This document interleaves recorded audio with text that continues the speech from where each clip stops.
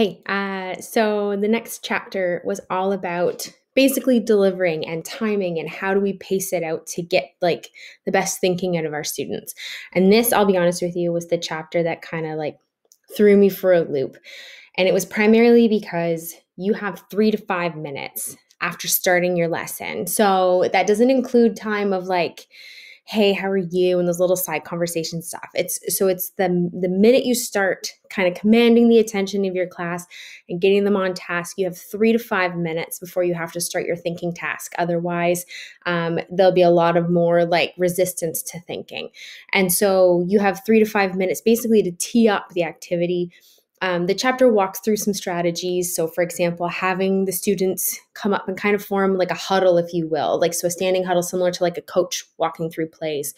So, if you have that huddle and the students standing around you, their attention is way better. They look at their phones a lot less. And so, in that 3 to 5 minutes, you're going to kind of tee them up and kind of, for example, I can see in science doing things, for example, a demo. So, when I do Newton's second law, I'll typically have a cart with some mass and have the mass hanging off, and I'll run it and I'll ask students kind of, what do you think? What do you see? And then dive into Newton's second law lab. So I can see this as becoming like a thinking task where we do the demo of the activity, whether it's Newton's second law, momentum, energy. Like there's so many examples where you use demos in science to kind of tease out an idea.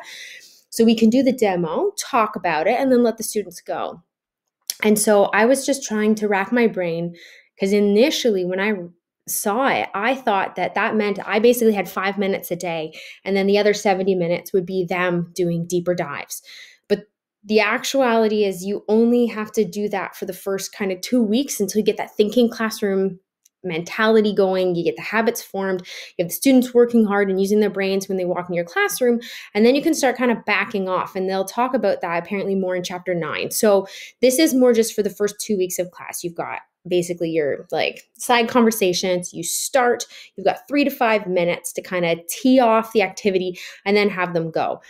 I think that in an online classroom or not an online, but like a hybrid system that we're looking at where you've got like 2.5 hours, I can see breaking that into like 2 or 3 distinct chunks.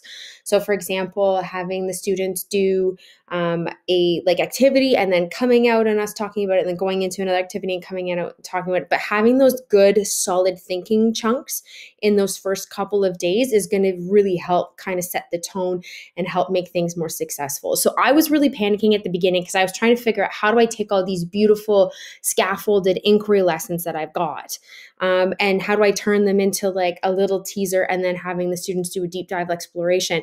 But it doesn't have to be that way. You can actually do this you can bring those inquiry questions into play. You can do those types of activities.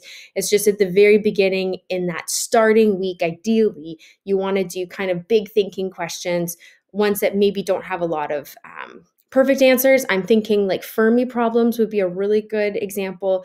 If you're not familiar with Fermi Problems are questions that have like impossible answers to get, like how many blades of grass are on a football field?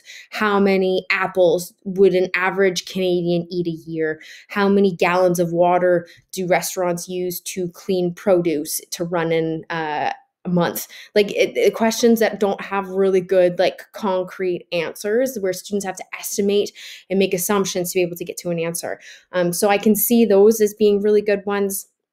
There's an activity I do with Perimeter Institute, and it's all about it's under the guise of expansion of the universe, but really the students have to come up with their own unit of measurement and basically have washers and elastics. And so that those types of activities you do, the collaborative team building, they can all be done. They're just going to need some modification and some tweaks to get it so that you're doing kind of like a little like demo or tee up or other kind of situation where you kind of get them going and then you just kind of let them fly. And so that is a very, very different model to what I'm used to.